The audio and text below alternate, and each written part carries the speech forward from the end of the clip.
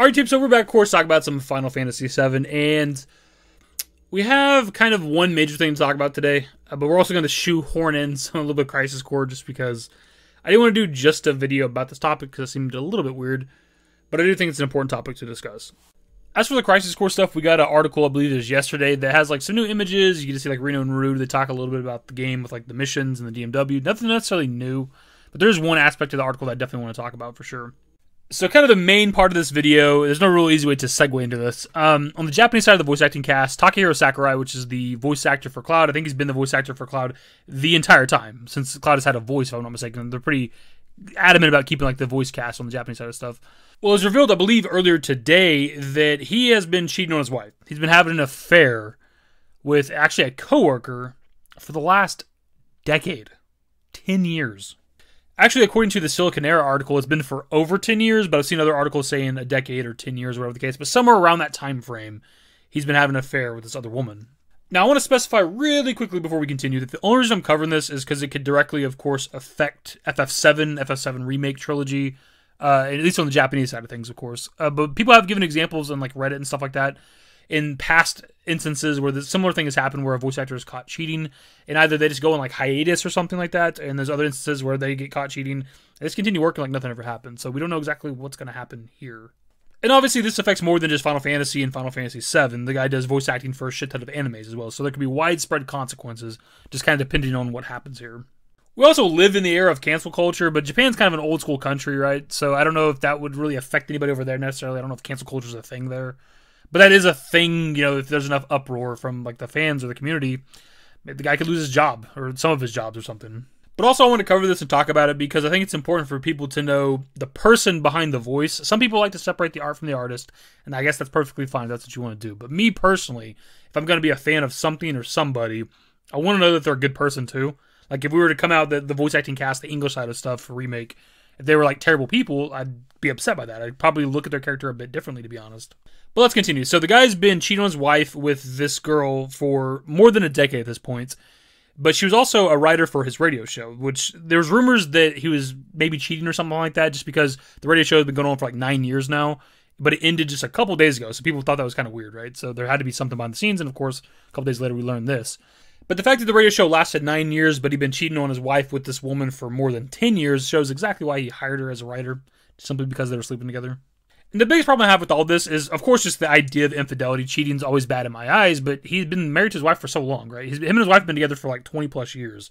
But actually, it turns out that the woman he was cheating on his wife with didn't even know he was actually married. And it was kind of hidden from a lot of people because even his like agency, some of his employers didn't even know that he was married either. Like that's how well hidden it was. So this guy was hiding, you know, 2 separate relationships for a long period of time. Again, he's cheating on his wife for 10 years, dude. Let's put this into context. The guy's like 48, I believe.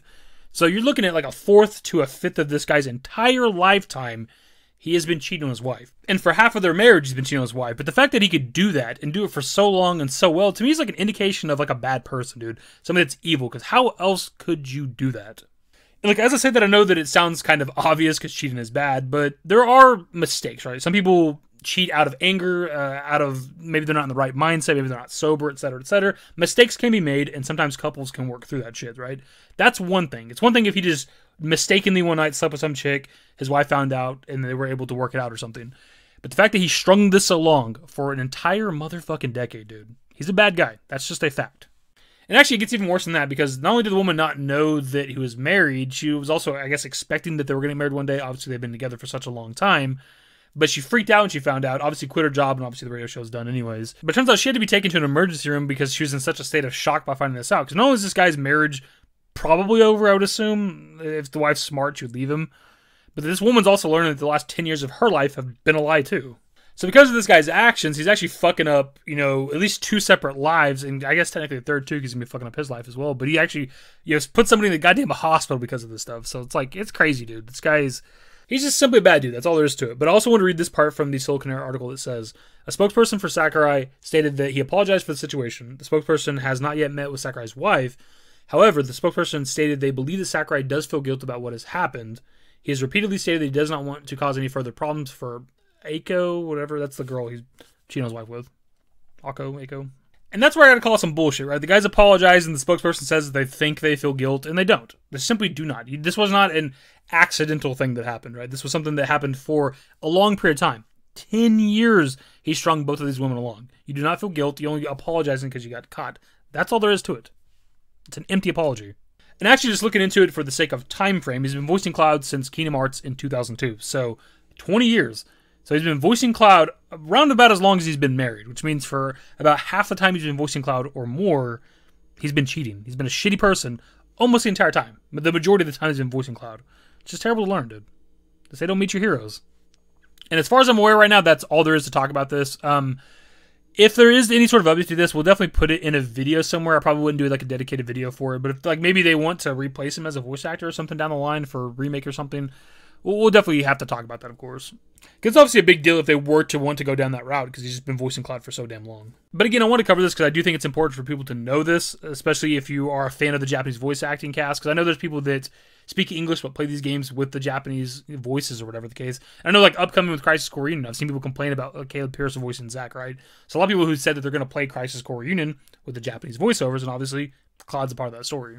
And I'm not telling you how to feel. You can absolutely form your own opinion. I just want to put the information out there. If you're somebody that can separate the art from the artist, that is perfectly fine. It doesn't really change my opinion on the character of Cloud, which I've seen people talking about. Like, it shouldn't, obviously. This is a video game. We're talking about real life shit here. Like, this is people's lives being affected. Who gives a shit about Cloud in this moment? Like, let's be honest here. I've voiced my opinion enough on this. Let's move on. So the Crisis Core side of stuff, again, like I said, there's not really anything new, but we do get this cool picture of Reno. He looks pretty good in Crisis Core. He looks just like he does in Remake, honestly. Obviously, here's a picture of Rude. They look a little bit different to the Remake counterparts, but more or less the same. Really just Rude in this case, I guess, because he's got the white undershirt, which he doesn't have in Remake. Obviously, in Remake, he's rocking the all-black suit, which looks too damn good. And actually, looking them up on Google Images, I came across the exact counterparts to these newer pics from the original Crisis Core, so you get a good side-by-side to see how much better Crisis Core Reunion is looking. We also got this picture of Hojo, which I've seen people already point out, like, he looks way younger here, which is odd because when it comes to Crisis Core, it only takes place like 7 years before the events of FF7. Depending on where you're at in the story, it's closer to the FF7 events, obviously, because there's a bit of a time skip. But he looks like 20 years younger here or some shit, right? Because in Remake, he is looking rough. But actually, the main thing I want to put focus on is that when it comes to the character of Reno, he's still being voiced by the original voice actor, Keiji Fujiwara, I think is how you say his name. Now, that itself isn't necessarily a surprise, right? As you mentioned earlier in the video, usually on the Japanese side of stuff, they kept the same voice actors for a very long time. But it turns out that Fujiwara actually died in 2020. So what I'm not sure of is how that works exactly, because they're going to keep his original voice, which is great, because I think that's a good tribute to the guy.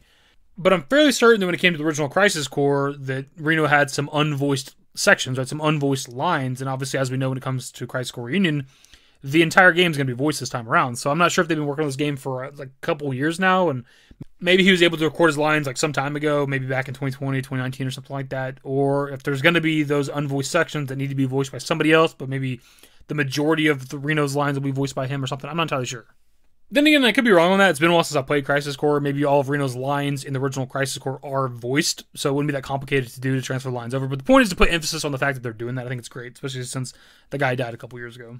And I personally don't remember seeing this back in 2020, so it's kind of crazy, at least for me, that it went under the radar. I feel like I would have talked about that or mentioned that somewhere in a video.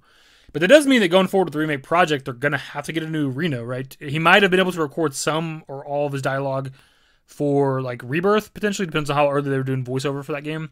But for sure for the third game, they're going to have to get a new Reno, which is kind of sad. And actually, speaking of that, the guy's been dead for a couple years, right? So that means they already have to have a new Reno lined up, you would think, for the Remake project, which means they could have used him for Crisis Core Reunion, but chose not to. So again, kudos to Square Enix. And again, the last bit of the article isn't really anything new. It's just them talking about the DMW system and the missions for the game, which, if you've already played Crisis Core, you know this shit. And if you've been keeping up with the Reunion since it was revealed, this is stuff you already know as well, so. It's kind of a downer video, to be honest, but we definitely had to talk about that shit, but I didn't want to just do a video talking about Sakurai being a fucking cheater, right? Like, it would have felt weird to just do a video only on that topic. But it's a downer video also because I'm just now learning, because of this new shit from Crisis Core, that the OG Japanese voice actor for Reno died. Like, I didn't know that. Like, so it's a downer video in that way, too, at least for me. But you gotta do what you gotta do. So this is where I pass off to you guys, of course. What are your thoughts on what we talked about in this video? For one, your thoughts on the Sakurai situation. You can have whatever opinion you want. I assume most people would agree that the guy's a piece of shit. I would, for lack of a better term. I mean, goddamn, he ruined 2 women's lives. It's fucked up, dude. But also when it comes to Reno and Crisis Core Original, did he have unvoiced lines? Did you think they would have already recorded those, or would they have to get somebody else to fill in those parts? But that's going to be the video, my dudes. Subscribe to the channel if you guys are new. Social networks in the description below. Follow me on Twitter, @DashingDavidYT. That's it. Bye. You know, Reno, I think you might be due for some R&R.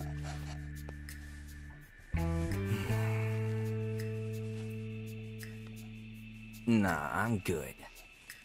Used to care what people thought, but now I care more. And nobody out here's got it figured out. So therefore, I've lost all hope of a happy ending, depending on whether or not it's worth it. So insecure, no one's perfect. We spend it with no shame. We blow that like Coltrane. We in here like Logain or leave it like Cobain.